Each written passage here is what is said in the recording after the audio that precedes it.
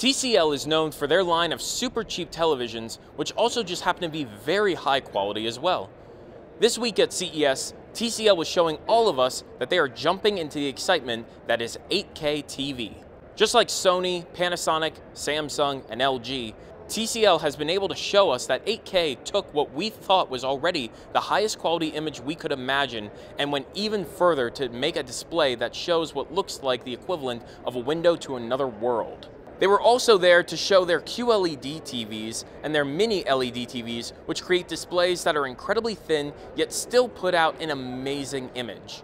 But the more exciting news is that TCL is getting into the phone market as well, with a line of cell phones that are far cheaper than most flagships on the market today, but look and feel just as great. They even had some of their folding devices on display, which goes to show you that this trend of foldable phones and tablets seems to be taking hold with many tech companies.